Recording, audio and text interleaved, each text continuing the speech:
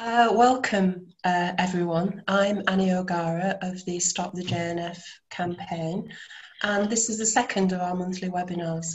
And this is how it will run today.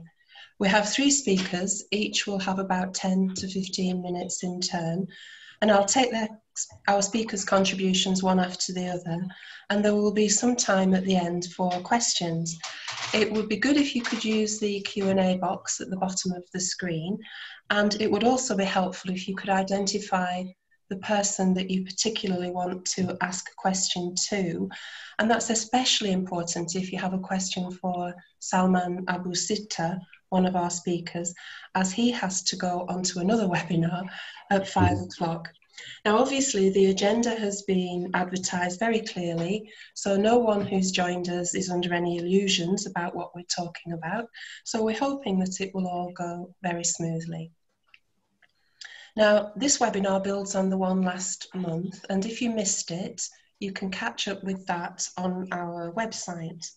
But today, we'll be looking at the JNF from its inception in 1901 up to and through the Nakba, with each speaker taking us through different stages of that period, and with one giving us a case study of her family's experience. This will give us the essential backstory in support of our contention, and our contention is that the JNF has played a major role both in the historic colonisation of Palestine and the creation of the apartheid system of Israel, and also that it remains an agent of the state's projects, as the Summerin family facing eviction in East Jerusalem and the Bedouin of the Nakba facing ethnic cleansing will testify. And we believe that given its record and its current actions, it's not fit to be a registered charity. We have 3 speakers, Ilan Pappe, Salman Abu Sitta and Khouloud Al Ajarma, and their life's work has been to counteract the prevalent pro-Zionist narrative and to assert an alternative view, in each case rooted in fact, rigorous research, and in my view, guided by unfailing moral compasses. Our first speaker is Ilan Pappe, an inspiring speaker and teacher, an eminent historian, and in his book, The Idea of Israel, also a socio-cultural analyst. In a recent talk that I heard about why Palestine is still the issue, Ilan identified the massive denial of the Palestinian experience as a reason why Palestine still matters so much. No other people are so oppressed, the information about their oppression so clear and so readily available, and yet so uniformly ignored, and the truth about their narrative so negated by governments, by elites, and by the media as the Palestinians.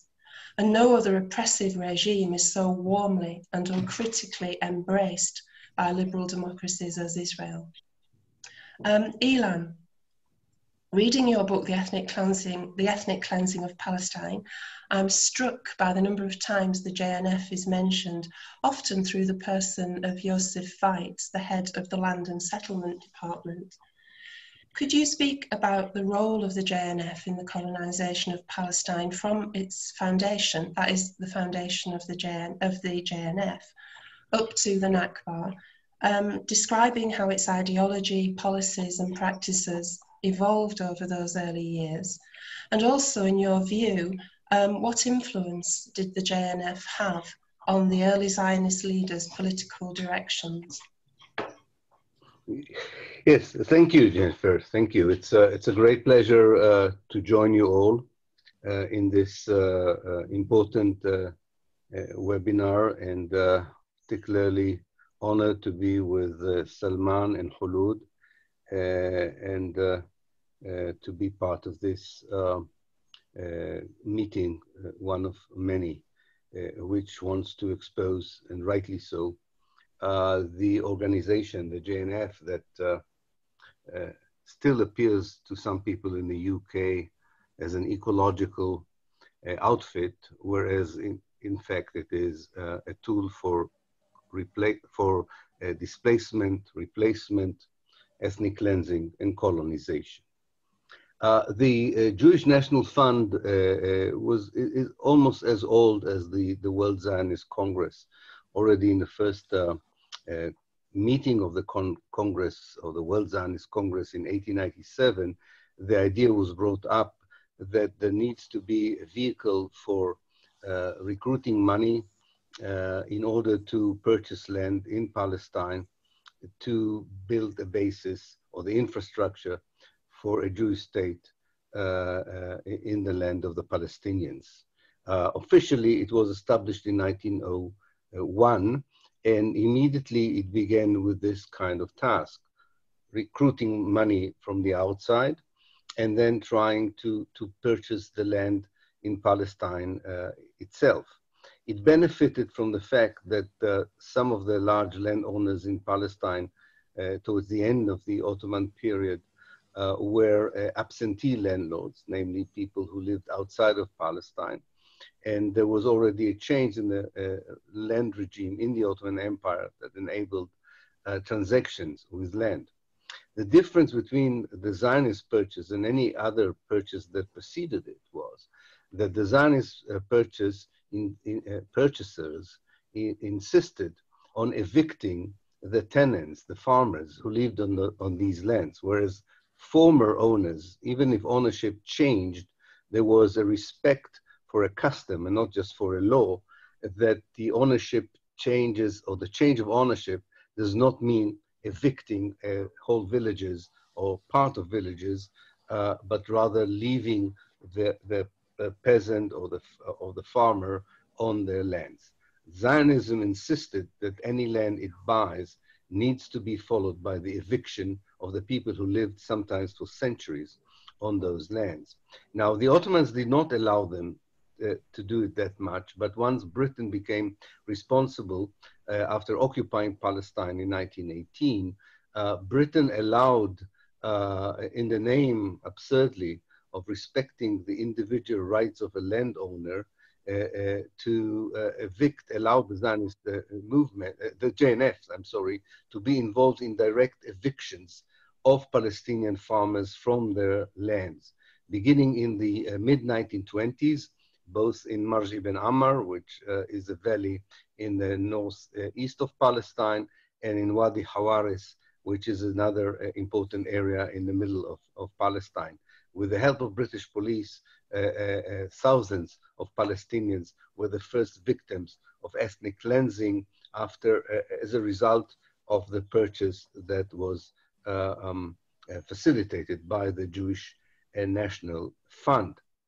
Now, after the Second World War, especially, but even during the Second World War, the Jewish National Fund became a very important factor in influencing the overall strategy of the Zionist movement towards the eventuality of the end of a British mandate and the vacuum that would be created as a result of this.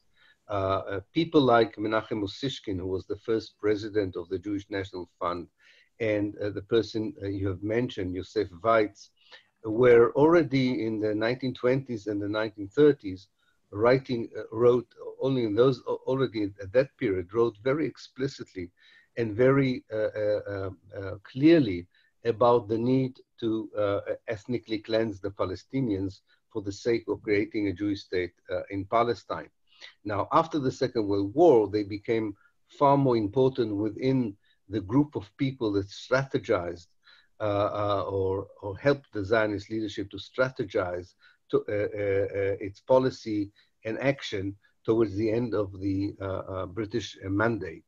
And from that moment onwards, they succeeded in establishing official outfits like a committee for transfer that would be part of the Zionist action on the ground the moment it was possible to begin occupation of villages or assaults of Palestinian villages that led to partial eviction and sometimes to full evictions even before the British have left Palestine. And as we know, the last British soldier left Palestine on the 15th of May, 1948. And so the Jewish National Fund became a very important vehicle in the year and a half, I would say, on the last year and a half of the British mandate, when very interestingly and very ruthlessly, one of its main targets in those 15 months was to try and convince communities, Jewish settlers communities, who were part of a mixed communities, namely they leased houses or flats or lands in some Palestinian villages, creating a kind of mixed communities. The main effort of the JNF in those years was to convince the Jewish settlers to kick out the people who hosted them and actually gave them space to live, and in many cases also taught them how to cultivate the land and become farmers, because Jewish settlers had very little experience in how to work the land. So that was one of the major tasks of Yosef Weitz. Another task was to create this formula that would become a kind of a routine whenever a Palestinian village would be attacked or taken over, to turn it immediately into a Zionist asset. And as I say, this all happened even before the end of the British mandate. The first villages occupied in this method, the first villages were occupied in this method already in February 1948, and immediately the JNF became an integral part of the mechanism that was at work to turn an occupied and expelled village into a land asset for the future Jewish state. Later on, they would either settle their Jews instead of the indigenous population, or they would plant a forest over the ruins of the village, or cultivate its land and give it to one of the Jewish settlements around it. The most important part, of course, of the Jewish National Fund as a colonization agency comes in the very months of the Nakba itself, when it is there when it sort of takes over millions of Palestinian dunams and turn them into Jewish settlements and Jewish recreational fund. This was not only a matter of transferring land and assets from one community to the other, it was also part of a project of what I called in my book memoricide. The idea was to wipe out any tenable proof or evidence rather, for the existence of a Palestinian village or a Palestinian community. I should add that already in the 1930s, in kind of a Zionist foresight, the Jewish National Fund suggested of creating few front organizations that were doing the same job that it was doing, but appeared as if they're independent organization, although they all were in one way or another a Jewish National Fund organization. One of them was called Hachsharat HaYishuv, later Hinuma. These organizations were the ones who prepared the legal infrastructure for the Jewish state to make sure that any land purchased until 1948 and any land taken by force during 1948 could only be sold and leased to Jewish citizens of the future state of Israel. And this is why Uri Davis rightly says that 93% of the land within the state of Israel is exclusively for the use of the Jewish community. But I would like to show that this was a long-term strategy that was already devised in the 1930s.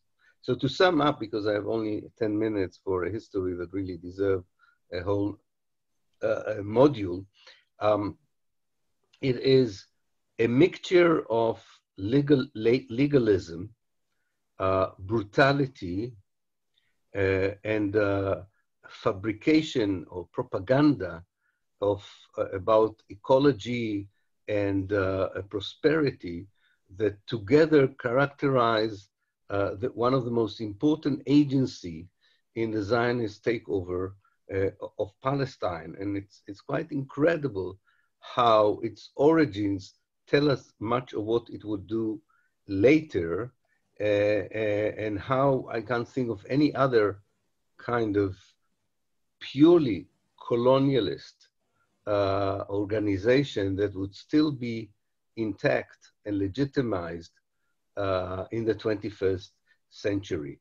So its legal activities, its actual activities on the ground, and its propaganda outside in the world make it one of the most lethal tools the Zionist movement had used in order to perpetrate the ethnic cleansing of Palestine that, should be noted, did not start in 1948, but already began in earnest in the 1920s, when quite a few Palestinians lost their homes as a result of the Jewish National Fund and similar bodies' purchase of land and insistence of eviction. And of course, its major crime is the way it took over the 531 villages the army has destroyed throughout the Nakba, and tried to wipe it out, which is was the major evidence for the crime against humanity that Israel perpetrated in 1948. So maybe I'll stop here. We'll be very happy to take questions and comments. Mm. Thank you, Ilan. We're going to take questions at the end, but may I just ask you one question? From the period you've just been covering, John Hope Simpson's report as early as 1929 picked up and identified for the British mandate some of the devastating effects of the JNF's policy. I think he said that the land was being extraterritorialized, and that it ceased to be land from which the local people, the indigenous people, could benefit. And he said it's impossible to view with equanimity the extension of an enclave in Palestine from which the Arabs are excluded. So he was in the British mandate. Why didn't his voice carry any weight? Well, neither his voice nor that of James MacDonald of Lord Pasfield, Sidney Webb, a year later carried out any weight with the British policy.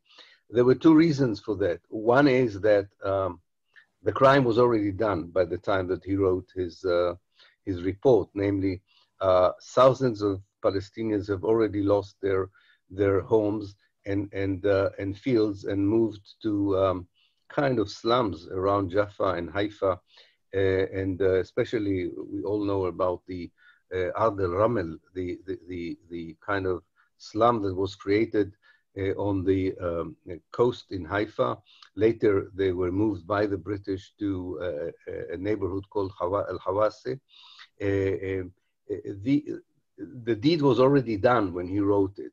Now, after he wrote it, one should say that, first of all, British policy became a bit more kind of critical of Zionist land purchase. Of course, this would be manifested in the white paper of 1939 that tried to limit Zionist purchase of land. And secondly, the Palestinian national movement began to be much more aware of the people who sold the land. You know, only 10% of the land that eventually the Zionist movement purchased through the JNF up to 1948, only 10% was sold directly from farmers to the JNF. All the rest was actually land sold by landlords to the Zionist movement. And these landlords were targeted by the Palestinian national movement after in the early 1930s, and especially during the revolt of 1936. So in a way, even if the British policy would have, and it did change, it was too late. It was in many ways too late. The land purchase between 1930 to 1948 was not very impressive.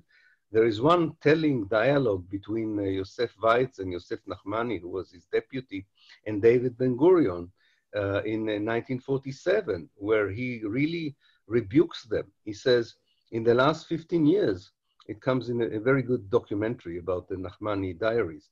And he says to them in Tel Aviv, he says, in the last 15 years, you've hardly purchased any land, which means we will have a Jewish state on 6% of Palestine. We now will have to do something else in order to have enough space that would have a viable state. Namely, the failure to purchase land between 1930 to 1948 is one, not the only, by all means, the only, but one of the reasons that they went to this massive ethnic cleansing during 1948. Thank you very much. Thank you very much indeed, Ilan. Our second guest is Salman Abu Sitta, who is himself a survivor of the Nakba and a champion of the refugee right of return, a right which he himself claims and which he argues compellingly is sacred, legal and feasible. Salman's autobiography, Mapping My Return, is lyrically elegiac and stirringly political. And I have to say that the story of his friend Nadeed and Nadeed's mother has stayed with me ever since I read it. Salman's magisterial Atlas of Palestine maps every inch of historic Palestine and is a gift to anyone who cares about the land. Now, Salman, we could spend hours on the Nakba, but could I ask you to address 3 points, beginning with a quotation, and this is it. JNF, through their great influence, directed the Israeli military operations for the conquest of Palestine, even before the British mandate ended and before the State of Israel was created. Could you explain what the role of the JNF was in that military process? And also, and Ilan's touched on this already, but perhaps you could take it further, the JNF claims that it legally, on its modern day website, it claims it legally bought and paid for all the land that it owns. How true is that? And finally, could you give your view on the impact that the JNF has had on the right of return, which is so important, and on the shape of the emerging state of Israel after the Nakba? Thank you, Annie. Thank you for inviting me. And hello, my friend Ilan. We meet quite a number of times in this difficult time of Corona, and May, the month of remembering Nakba. And Khouloud, now I see you. We'll have to do something about the Atlas. We'll solve that problem. Thank you all for standing up for Palestine. I keep saying I am a selfish person. I fight all my life for my house and land which is taken away from you. But you all stand for me because of your conscience. And I thank you for that. The JNF actually, as Ilan has quite eloquently explained, is a tool of colonialism. It's a tool, actual tool, an important tool. But actually, it could have been taken to Nuremberg trials, which has taken place 3 years before 1948. As early as January 1948, the JNF, of course in January, that was 6 months before the settlers' state was declared, JNF sat with the military experts and saying which land we should take first, we should take higher priority, we need this land urgently because it's surrounded by Arabs and so on. And actually they worked a plan together as early as that to determine the exact location of new settlements and the priority of which area to take first and second. Why is that? Because they had developed a plan to settle, even at that time, when we're only 400,000 Jews in Palestine, to settle 1.5 million of Jews in Palestine. So the natural question is to ask, how did they plan to settle 1.5 million? Obviously, the answer is to get rid of as many Palestinians as possible, and also to take their land. Because at that time, the Jewish settlers have controlled only 5% of Palestine. So the obvious principle behind that is that we are going to dispossess and expel many Palestinians and cities. And they did, actually. For example, they directed the military operations, which resulted in Butayma. They gave the instructions to evacuate Butaymat. And Butaymat was a land was important to the JNF because it was somehow critical for them. Then they actually directed the occupation of Dalit al-Ruha. Before the British departure, they have a list of villages to be evicted, villages near Qira Khammoun, and not only that, but to prevent their return by raising the houses of these villages, and as Ilan just said, to refuse the tenants to stay in the land in which they live. The Gawarna in Haifa Bay were also a direct victim of that, as I said, in addition to Dalit al-Ruha. And Qumya was very particularly important for them to do that.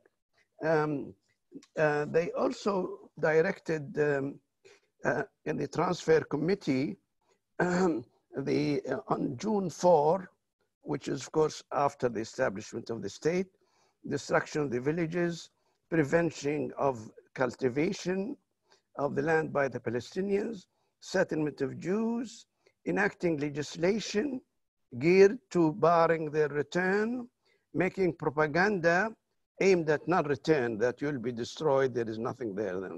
So also they have a direct hand in leveling of handful of villages like Al-Mughar, in Fajja, in Biyar Adas, in Beit Dajan, and Miska, and Sumariya, and Sabbarin, and the principle behind that is that not only they will evacuate or expel the population of these villages, but then they were instrumental in the process which followed, namely the demolishing of the houses in these villages. The first people to do that, after the army, of course, during the destruction, was the Public Works Department and the Jewish National Fund. They were trying to bring people to live in the depopulated villages. Many of them they found not suitable, and so they destroyed them. The destruction was deliberate and continuous. Actually, it was continuous until 1967 war. So it is a deliberate one. Then your point about they say they have legally obtained or gained or owned land. This is not true. During the British time, they managed to buy through British collusion 936,000 dunams. That's almost 1 million dunams out of Palestine's area, 27 million. But in December 1948, something unusual happened. Number one, in 10th of December 1948, the Universal Declaration of Human Rights took place. The second day, 11th of December, the United Nations passed a famous resolution, which is still valid today, Resolution 194. And that resolution said that the refugees must go back. Now, Ben Gurion was taken aback. What can he do? At the time, Israel was not admitted to the United Nations. So he developed a ruse. He agreed with the Jewish National Fund to sell them the land he occupied in a fictitious sale. Why is that? The idea was that he will claim it is not in our hands. It's owned by the Jewish National Fund. And who is Jewish National Fund? It's an international organization which is found everywhere. The beneficiaries of the JNF is not a settler or two as in Australia. The beneficiary is a nebulous body, imaginary body called the Jewish people around the world. So go and chase them if you want this land. It belongs to these people around the world. There is no way to reach them. So his trick was to do that to avoid possible return of the refugees. And they agree that actually the amount of land was 2.2 million dunums, which is now in the hands of the kibbutz. They had a sale deed, which is of course fictitious and illegal. And there is, I have found no record of that the amount of money mentioned has ever been paid. But let me say something else here. The total amount which they have gained, yes, here it is. The JNF finally, and we have a map, by the way, on our website. The JNF in this period, after 1948, other than the British time, they had taken the land of 372 Palestinian villages. And their land is 6 million dunums. And the refugee population whose land taken over by JNF of today, they have taken the land of 55% of all the refugees today. So if there is a claim in the world courts, more than half of the Palestinian refugees will claim the money stolen or taken by JNF. Therefore, your court cases in Scotland is valid in more ways than one, because they actually stole the land of more than half the Palestinian refugees. And to conclude, I am one of those refugees. The JNF has taken my land. It's called Al-Ma'in, 55,000 dunums, just east of Khan Yunis. So I have a claim, a personal claim against the JNF. And the right of return will be one way. I and 7 million Palestinians are fighting and will never give up to recover the land stolen by JNF and stolen by the so-called State of Israel. We will never give up on that. Thank you. Oh, thank you. Thank you very much indeed, Salman. And I'm sure that a lot of what Salman said there was very relevant and important to our next guest, who is Khouloud Al Ajarma. Because Khouloud was brought up in Ida refugee camp, Bethlehem, but as she will tell you, her actual home is Ajur, and her family lands now lie underneath British Park, created by the JNF UK on 3 villages ethnically cleansed in the Nakba.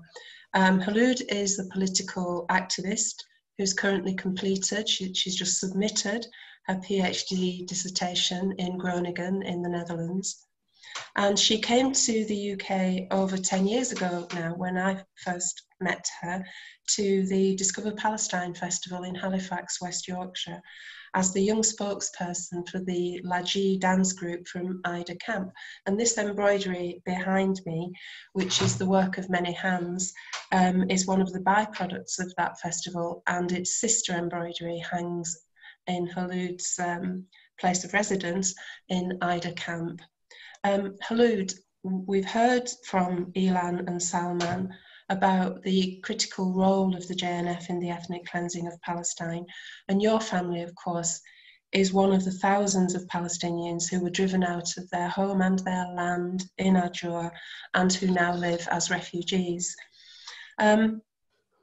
Can you give us your family's story, please, and also bring us up to speed about the case against the JNF UK that you and your supporters took to the Charity Commission in 2019? Thank you, Annie. It's a great pleasure to be sharing this platform with you, together with Dr. Salman and Professor Pape. And I enjoyed very much hearing them speak about it, although it's not the nicest topic to be talking about. Do you hear me all right? I hope so. Anyway, I'll carry on. Yeah, we can hear you. Good. I was born in a refugee camp in the late 1980s, but my family history goes back to the village of Adjur, where my parents were born and where my grandparents were born, and our ancestors as well. My grandparents were displaced from the village in 1948, together with some 4,000 people who were inhabitants of Adjur. Not one day in my life that passed without my grandmother speaking about the stories of the life in Adjur. Adjur was a land that was fertile, that was hilly, and at the same time, people cultivated mainly corn and olives, and where people lived very much in tranquility. They exchanged produce from other villages around them. And in 1948, they lost the village. However, they never gave up on their right of return. So my grandmother, who's over 100 years old now, she always speaks about the village, about the life in the village, and also about her dream to return to the village. And that's where my dream to return came from, before I learned about the right of return and international law and so on. In relation to my village, I was able to visit only once in my lifetime. And when I visited, I was surprised to see big boards stating that this place now is called the British Park or Britannia Park. And the signs around it said it's established thanks to the funding of the JNF Friends in the UK. And that's when I realized the role of the JNF, especially in the ethnic cleansing of my village, but also in hundreds of Palestinian villages in 1948 and the years after. And although claiming that it's an ecological and environmental organization, the JNF has done so much harm to the indigenous land of Palestine. And I will give some examples from Adjur whilst I explain a bit about the case against the Charity Commission in the UK. So before I go into the case that we had 2 years ago against the Charity Commission, I would like to mention that there was a similar case in 2013 to the Charity Commission by the Stop JNF UK, which I think the campaign itself started in 2010 or a bit before. And the case at the time was like application to the Charity Commission to stop the charitable status of the JNF UK based on the ethnic cleansing of Canada Park, which stands on ethnically cleansed villages Amwas, Yalo, and Beit Nuba. And at the time, the Charity Commission refused the application, and they said that the JNF UK is not related to the JNF Canada, which is a false claim anyway, because the JNF, although it has different branches over than 50 states around the world, it is still the same organization, and all the funding, according to their own website, all the funding goes to Israel. So that's also something to remember when we remember when the Charity Commission or the JNF itself speaks about different branches of JNF not being related to one another. So at the time, as I said, the Charity Commission refused the application, and then they said that what they care about is that what the JNF UK is doing is actually ecological and environmental, and it's an established charity in that sense, which is also problematic.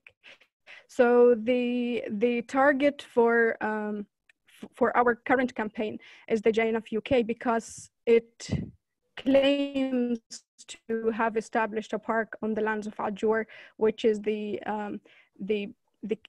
British park, and they on their website they say, and I quote, "Every penny raised by the JNF UK is sent to a project in Israel."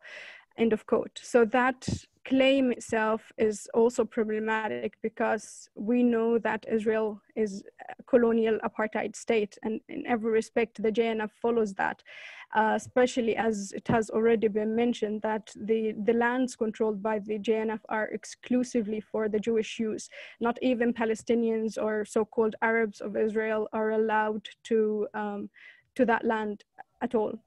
So, so that's one of the problems that are mentioned in the letter that I wrote to the Charity Commission in 2018 to ask them to provoke the charitable status of the JNF. However, also in 2018, the Charity Commission wrote back saying that true that maybe the rights of my family has been affected by the JNF, yet for the Charity Commission, they still refused my application, and that they said that I don't have the right to ask for such for provoking the charitable status of the JNF. That in itself is a denial of the rights of my family, but also thousands of people who originally come from the village Ajur and the neighboring villages. Also, there is a problem with that because the forests that are managed by the money raised through the JNF UK is also tax deductible. The donations are also tax deductible, and since 1990 the donations to the JNF UK have been eligible for gift aid, meaning that the British government tops up donations by adding its own 25% contribution. So that means that every British citizen in a way is contributing to the ethnic cleansing that is happening in these villages, including my own. And also to say that the land of Ajur in itself is a gift of the Jewish National Fund in Great Britain is also a problem, because this is land that was never sold to start with. My family still has the deeds for their lands, but also many other families. My family also, before 1948, they paid taxes to the British authorities for land ownership. So there is so much proof that this land was never actually given up or sold in a way. It is also a land that defies the claim of the JNF, of their own claim that they are making the desert bloom in the historic land of Palestine, which is not true in itself, because Ajur was a cultivated land. Most of the land of Palestine is a Mediterranean climate land, so it's fertile land, and people main source of living was agriculture, and to some extent still is, although we control much less land today. So the park that was established on the lands of Ajur, when we wrote to the Charity Commission, we asked them to take into consideration the rights of my family, the rights of other signatories of the original application, who were many other families originally from the village of Ajur. But still, our request was denied.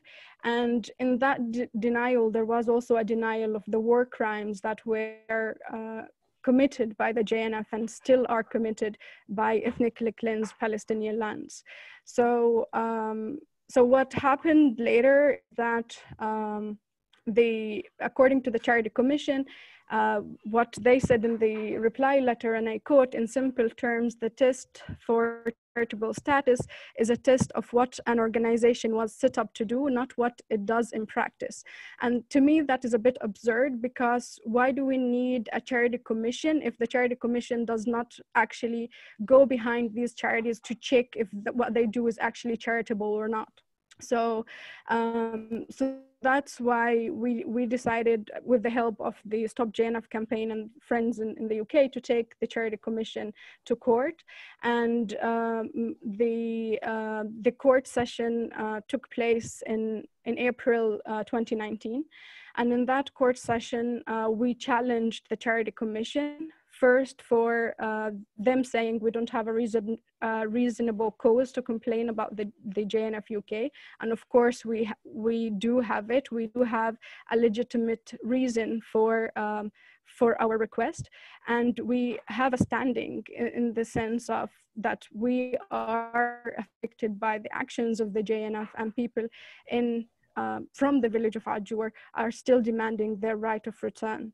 The tribunal, however, again rejected our claim, although even the opposition lawyer said that our right, or my right, might have been affected by the actions of the JNF. However, that denial meant that at this point only the Attorney General can be the one to open this case again, and to have a serious investigation of the JNF and its crimes against Palestinians.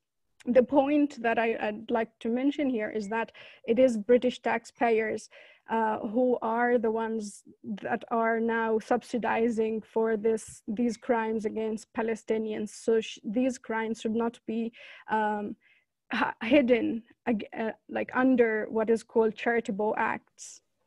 And so far, 4 generations of my family have lived in Aida refugee camp, awaiting the fulfillment of their right of return.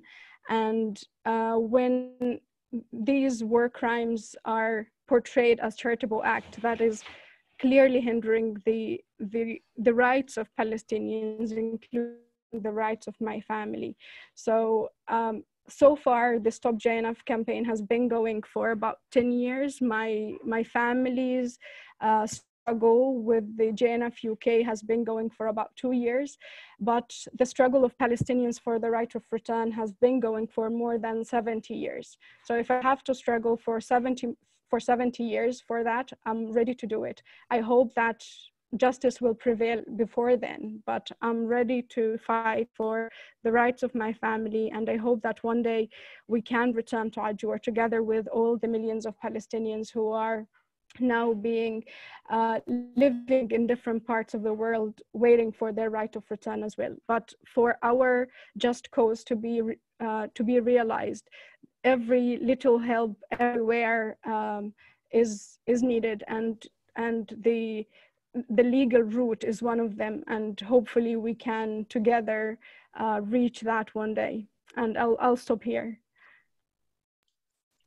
Thank you very, very much indeed, Khouloud. Well, we've heard from our 3 speakers now, and I'm conscious that in just 5 minutes, Salman must leave us in order to join another important webinar. And so I'm just going to jump in, if I may, and ask him a question. Salman, yes. Yeah. Thank you, Khouloud. Let me throw some thoughts on your case, which is, of course, typical of 7 million refugees. The cases of settlers in, say, Australia, or even recently in Bosnia, throw some light on the case you have.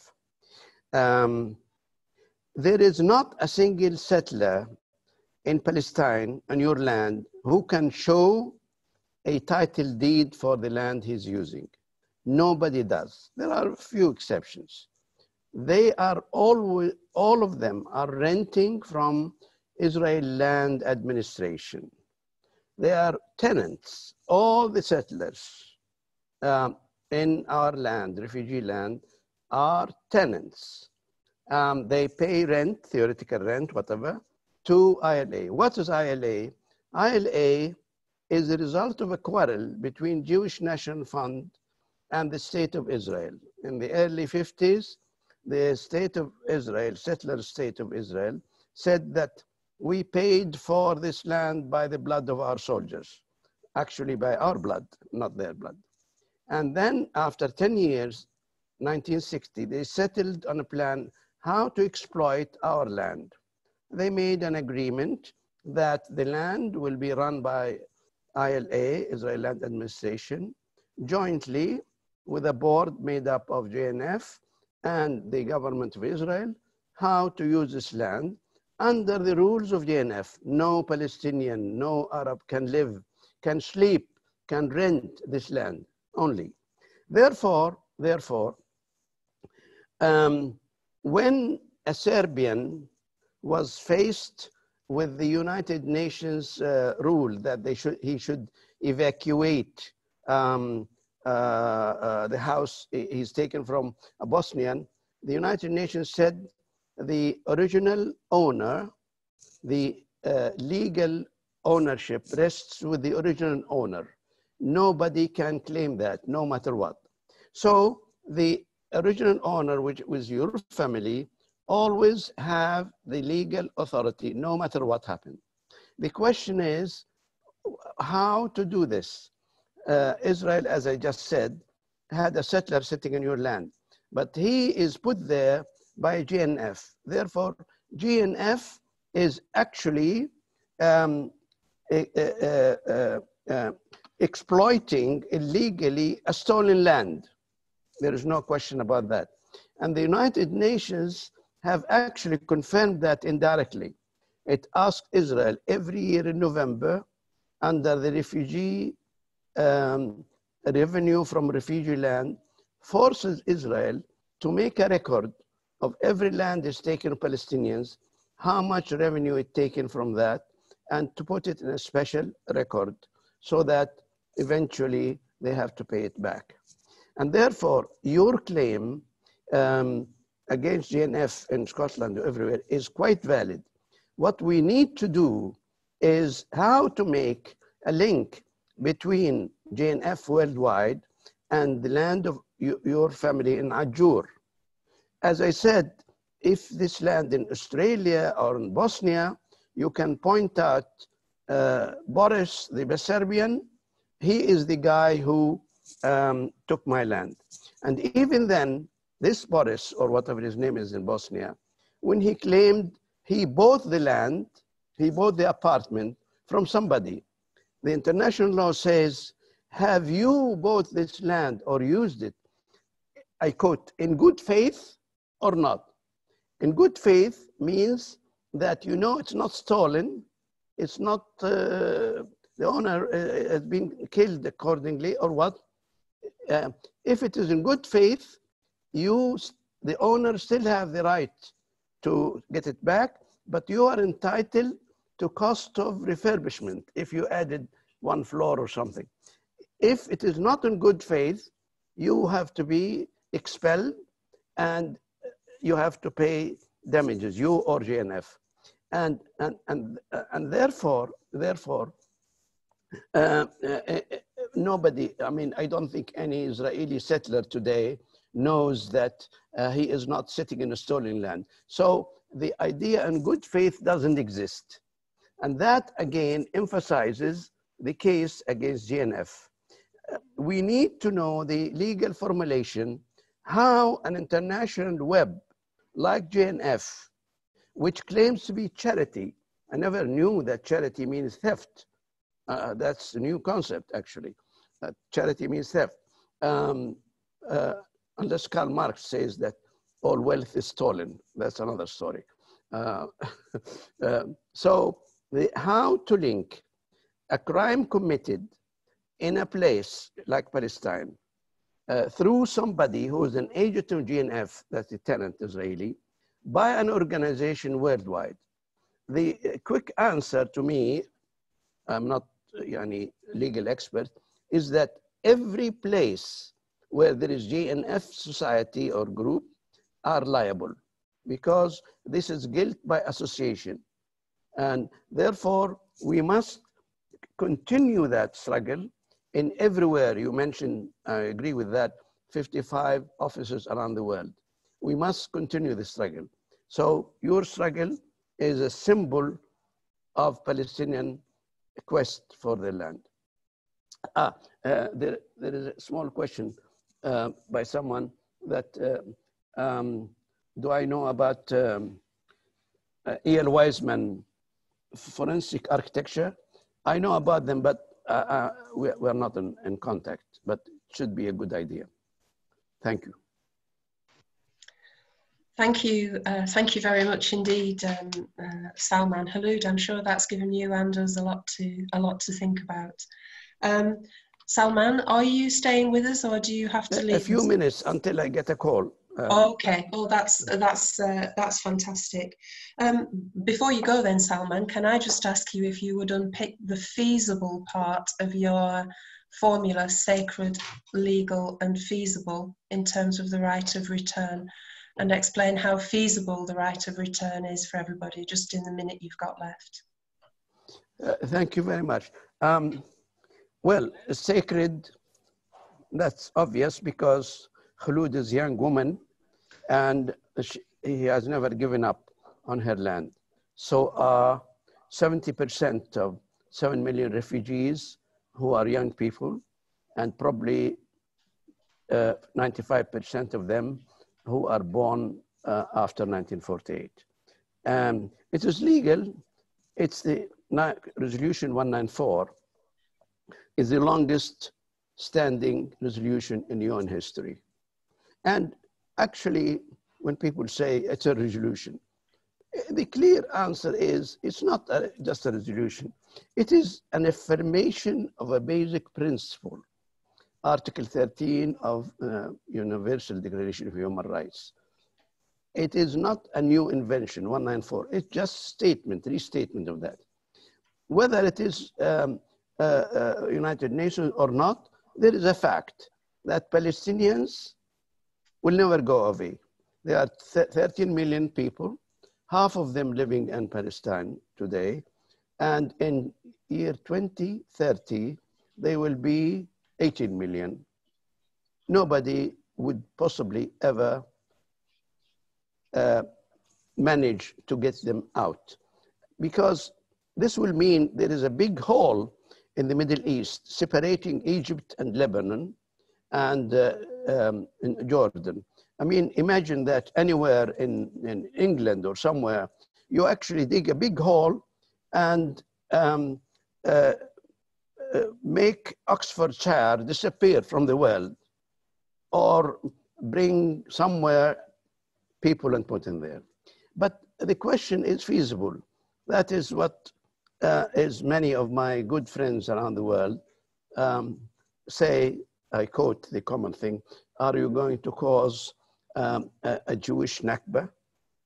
The answer, this question, are you going to cause Jewish Nakba, is really immoral and illegal. Because someone breaks in, kills your half of your family, throw the other people out, and then you say, I want to get back to my house. You say, no, the house is full of my people. Are you going to throw me out? You are going to make me a refugee? Is that a good answer? This is never acceptable. But even so, in the last 15 years or so, we made a detailed study. In brief, I'll tell you, we found that most refugee land is still empty, except in few cases there are settlements of kibbutz, composed of, in total, 1 to 2% of population. But this is not the point. We did have a database knowing where the Palestinian refugees, we have a record of 5 or 6 million, where they come from, where is their land, their names, in which refugee camps they are, and if they go home, how they go home. Are they walking, like in Gaza, just walking? Or are they taking a bus? Maximum, they will take a bus of 60 kilometers away. So they don't need ships or planes or great schemes of transportation. No, they just walk. Secondly, 87% of all the Israeli Jews today, they live in an area they lived in during the British Mandate with a few extensions. I have maps showing where these few exceptions are. And then when I put the number of people who are living there now against the refugees who are returning home, I find very little displacement, very little displacement. The question is, the principle of racism, Zionism, and apartheid is the obstacle. There is no geographical problem. There is no demographical problem. There is no even economic problem. We need to build only 1.5 million housing units, can be done by Palestinians in a short time. The Jews who live in Israel concentrate in what I call 3 cantons: West Jerusalem, Tel Aviv area, and Haifa area. We can actually create an area where they can have full freedom, other than racism, of course. This would never work. And so it's absolutely feasible. When I publish this, and I prove it from time to time, I have not, and maybe my friend Ilan will concur, I have not heard from anybody a dispute about the numbers and about the maps, about education. The worst thing I heard is that, oh, you are going to destroy Israel. Well, I think building Israel or destroying it is not my mission.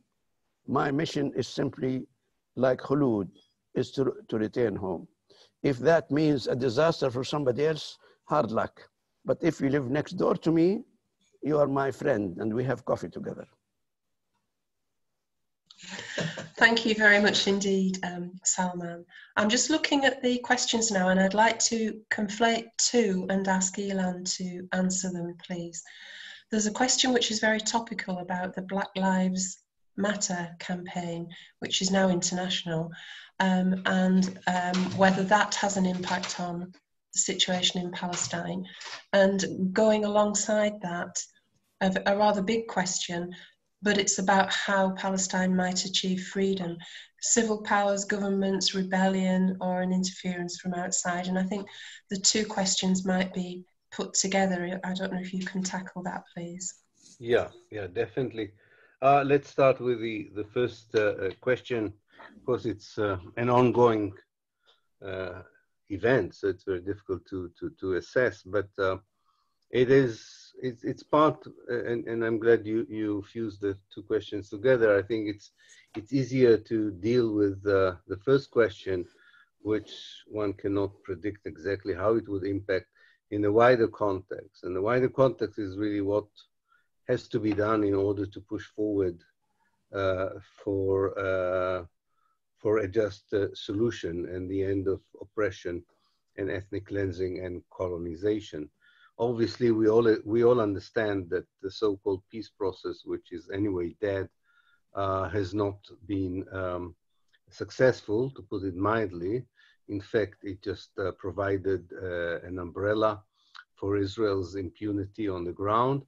And with it or without it, it seems that Israel was able unilaterally to do whatever it wants on the ground, and it's mainly Palestinian steadfastness and resistance than anything else that so far prevented it from completing the ethnic cleansing it began in 1948.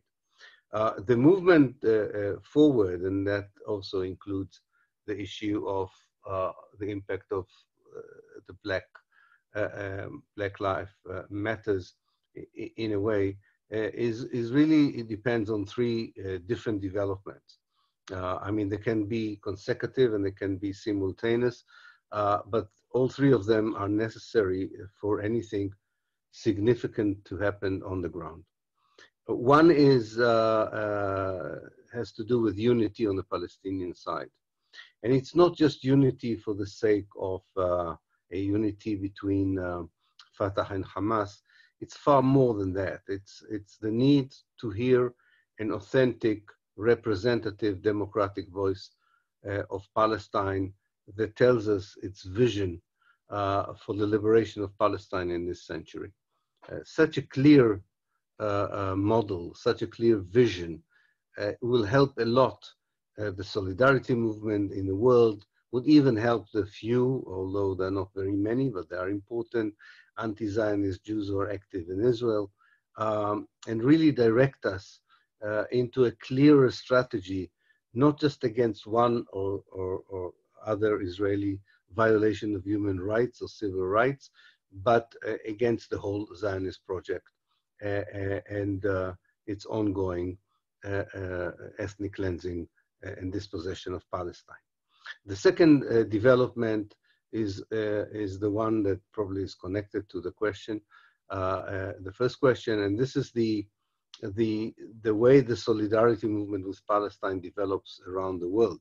There was some fantastic achievement in that respect with the emergence of the BDS movement, the fundamental change in public opinion all over the world, especially among young people, including in the United States and including even the Jewish community in the United States, where unconditional support for the Palestinian struggle is now voiced clearly and without any hesitation. And in places where before it was very difficult to hear a clear voice, such as the academia, and now there is a solidarity movement which is expanding and is very solid, and I can't see it. I can't see any withdrawals or anything there going backwards, rather going forward in making its voice heard. The problem in this second development is, and we're all familiar with this, is the gap between the position of the civil society and its various manifestations and the politics from above. That is the policies of governments, mainstream media, and mainstream media in particular. I think these two agencies are very important for changing realities on the ground. These are the politics from above. And we have failed to change politics from above. And those of us who were able to be part of politics above were successfully intimidated and silenced and even expelled from positions of power. That doesn't mean that we should not continue to do this. I'm sure we will be able to do it eventually, but we have to double or triple even our efforts in this respect. In other words, whatever happened in the United States now happened before for different reasons in 2008 and happened and will happen probably again. The big question is, will these justified outrages, this clear message of people being fed up with immorality of security forces, enforcement agencies, and governments, whether it is about the treatment of African Americans or the way they handled the health crisis, whether these strong voices of indignation can really create a change in policy from above. And our luck in many ways is that for so many people, the issue of Palestine is symbolic for that gap between what people want the governments to do and what they're really doing. The hypocrisy in the case of Palestine is so clear that it becomes a symbol for the hypocrisy and double talk and exceptionalism of other cases. And finally, and this is less important for me, but I think it will come as well if the two developments I've described will occur by themselves, if they would occur. And this is a change from within the Israeli Jewish society, which I think can be far more significant if the two other developments I was talking about would take place. anyone who develops hopes for, at least in the near future, for a military defeat of Israel or any kind of such action, I think is eluding themselves. I think what is really important is the fact that the moral pillar on which the Jewish state is standing has been totally eroded.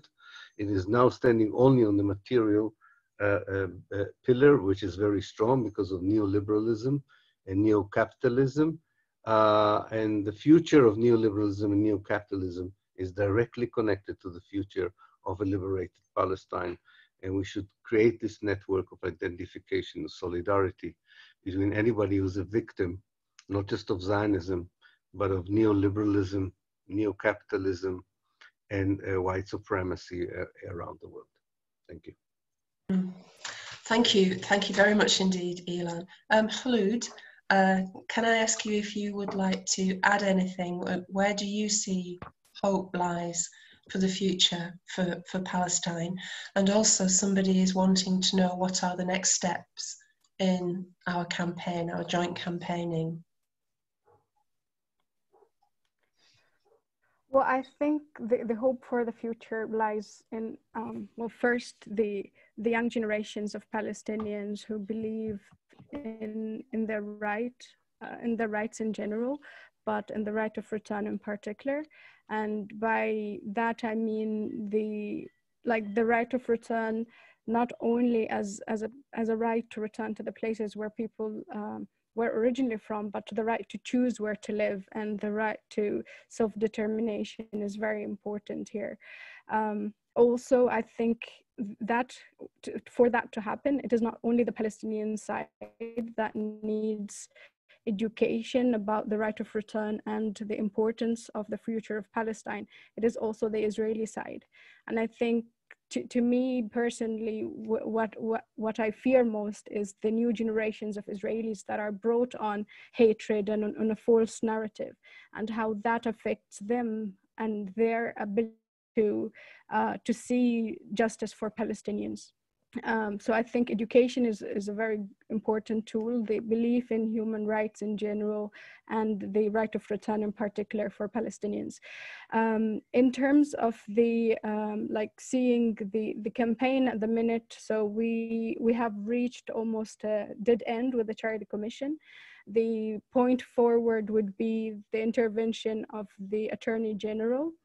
And if I'm not mistaken, you can say more on this, Annie, but I think more than 2,000 letters from the British public have been sent to the Attorney General so far, all with almost no response.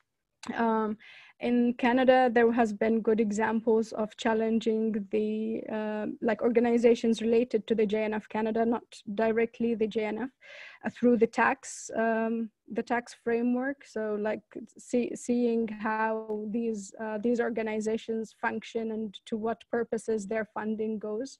So that's also one route. And also raising awareness more about the JNF, stopping people from donating money to it and so on, is also important in the case of the JNF UK. Maybe you can say more about that, because you're active in that sense as well. Thank you very much, Khouloud. You've given me the perfect hook to just mention some things that we're asking people to do, and then I'll go to Ilan and Khouloud for a final word before we close. I recognise that there are some technical questions that people have put up in the box that we haven't yet answered, but we will try to answer those afterwards. But what we would very much like people to do is to visit our website, where you will find further information about the material that we've covered today, and 2 actions that we would like you to become involved in. One picks up Khouloud's case against the Charity Commission, and when that case went forward, we didn't just in inverted commas put Khouloud's case forward. We also identified a number of other things that JNF UK were doing, which we believe should disqualify it from being a charity. And there is a letter on our website which we're asking you to send to your MP urging the Attorney General to intervene to ensure that there is a proper investigation of the JNF, which there hasn't been so far. It's quite scandalous. Actually, 4,000 letters have been sent to the Attorney General, and somehow it hasn't resulted in that investigation. And the other action is another family, the Summerin family of East Jerusalem, illegally annexed East Jerusalem. And you'll find on our website details of an early day motion that's been put up. And we're asking people to press their MP to sign that early day motion, and critically to contact the Foreign and Commonwealth Office to put pressure to stop this eviction. The Himnuta, which is a shadowy proxy of the JNF, is front and centre of this dreadful action. And we're asking you to act, and when you do, it's not just supporting Khouloud and her family, and it's not just supporting the Summerin family, but it's all Palestinians who face eviction, ethnic cleansing, and now, as we know, illegal annexation in the West Bank. So fighting for one is fighting for all. So we ask you to get involved in that. Ilan, I wonder, can I ask you if you'd like to say a final word? Yeah. Again, thank you for allowing me to participate in this important meeting. I think we said most of it. I will just reiterate that because the Israeli dispossession of Palestine and the Palestinian is a daily affair, and sometimes it targets individuals, sometimes it targets families, and sometimes it targets the whole population. A struggle that is also focused on one family or one individual is as important as the overall struggle for the rights of the Palestinians. The two are not mutually exclusive. On the contrary, I think they are very much going hand in hand, provided we never forget the general context when we deal with a private incident or case. It is still staggering that in 2020, if we look at the public profile of the JNF in Britain, the list of people who are associated with it as honorary fellows or trustees, it is still really bewildering that we have not yet been able to expose this gap between its public image and its real activities in the past and in the present, in activities which violate every international law that we know and the basic human and civil rights of the Palestinians. So if we can't do it through the main media, and if the legal system does not allow us to go all the way in doing it, we should use any other means at our disposal to delegitimize this body. And by that, I think we'll contribute significantly to justice in the struggle for Palestine. And thank you very much. Thank you, Ilan. Khouloud, can I give you the final word before I sign off by thanking everyone? Again, thank you very much for involving me in this very interesting meeting, and thank you everybody who attended. I wanted to finish with reminding everyone that the JNF is actually a racist organization, an organization that was established to ethnically cleanse Palestine, and that for all these so-called parks that where the JNF is functioning today, all these places were originally owned and still are owned by Palestinians who have become refugees in 1948 or the years after. The work of the JNF to continue the ethnic cleansing is still ongoing, and examples from different parts of historic Palestine still are manifested today. So that's also something to remember. But it's also good to remember that the land of Ajur is still there. It is still empty. and that those who have lived in 1948 have never given up their right of return, and they will hopefully return one day with the help and support of people of consciousness everywhere, including those in the UK. So, and we will continue this struggle until we hold the Charity Commission and the JNF UK accountable. So thank you again. Thank you very much. Thank you very much, Khouloud. Now, everything we've heard about today, all the dreadful things that we heard that the JNF are doing, the criminal activities, took place at a time when it was a registered charity. It's been a registered charity since 1939.